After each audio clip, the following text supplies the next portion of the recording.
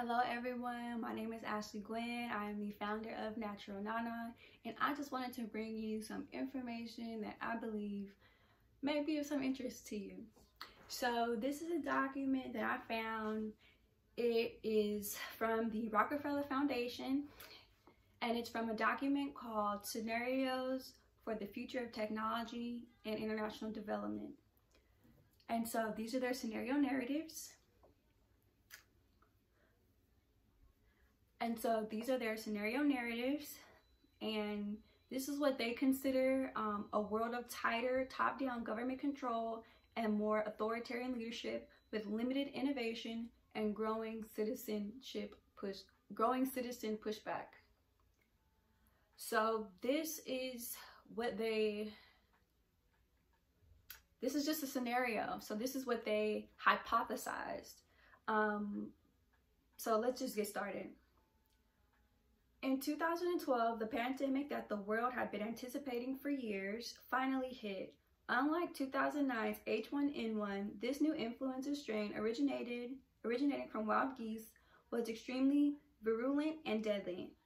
Even the most pandemic-prepared nations were quickly overwhelmed when the virus streaked around the world, affecting nearly 20% of the global population and killing 8 million in just 7 months.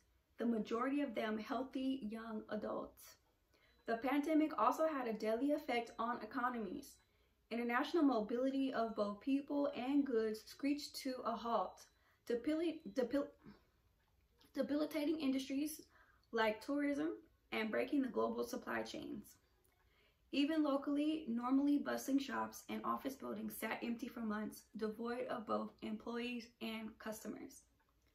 The pandemic blanketed the planet, though disproportionate numbers died in Africa, Southeast Asia, and Central America, where the virus spread like wildfire in the absence of official containment protocols. But even in developed countries, containment was a challenge. The United States' initial policy of strongly discouraging citizens from flying proved deadly in its leniency, accelerating the spread of the virus, not just within the US, but across borders.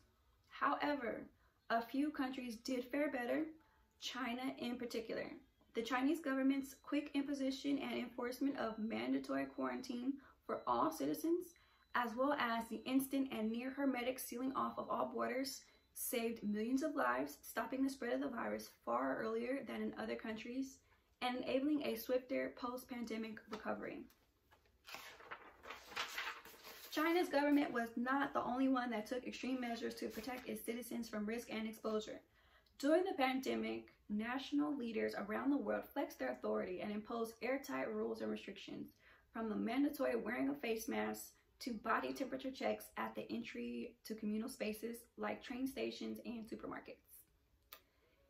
Even after the pandemic faded, this more authoritarian control and oversight of citizens and their activities stuck and even intensified. In order to protect themselves from the spread of increasingly global problems, from pandemics and transnational terrorism to environmental crises and rising poverty, leaders around the world took a firmer grip on power. At first, the notion of a more controlled world gained wide acceptance and approval. Citizens willingly gave up some of their sovereignty and their privacy to more paternalistic states in exchange for greater safety and stability. Citizens were more tolerant and even eager for top-down direction and oversight, and national leaders had more latitude to impose order the way they saw fit. In developed countries, this heightened oversight took many forms. Biometric IDs for all citizens, for example, and tighter regulation of key industries whose stability was deemed vital for national interests. In many developed countries, enforced cooperation with the suite of new regulations and agreements slowly but steadily restored order, and importantly, let me read that sentence again. In many developed countries, enforced cooperation with a suite of new regulations and agreements slowly but steadily restored both order and, importantly, economic growth. Across the developing world, however, the story was different and much more variable. Top-down authority took different forms in different countries. hinging largely on the capacity, caliber, and intention of their leaders. In countries with strong and thoughtful leaders, citizens' overall economic status and quality of life increased. In India, for example, air quality drastically improved after 2016 when the government outlawed high-emitting vehicles. In Ghana, the introduction of ambitious government programs to improve basic infrastructure and ensure the availability of clean water for all her people led to a sharp decline in waterborne illnesses. But more authoritarian leadership worked less well, and in some cases, tragically, in countries run by irresponsible elites who use their increased power to pursue their own interests at the expense of their citizens. So this paper actually does go on. You can read it yourself. As I said, this is called The Scenario of the Future of Technology and Development. This is by the Rockefeller Foundation. I believe this is written, I actually don't know because it doesn't say, and I actually should have done the research before I got on here, right? But it was, this is obviously old, and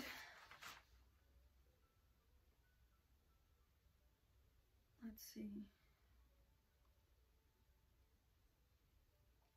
I mean, some of this stuff is still really interesting.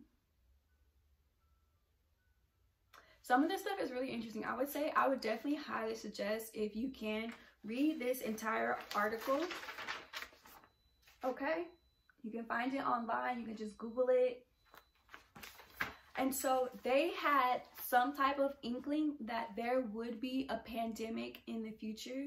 The issue is that there were no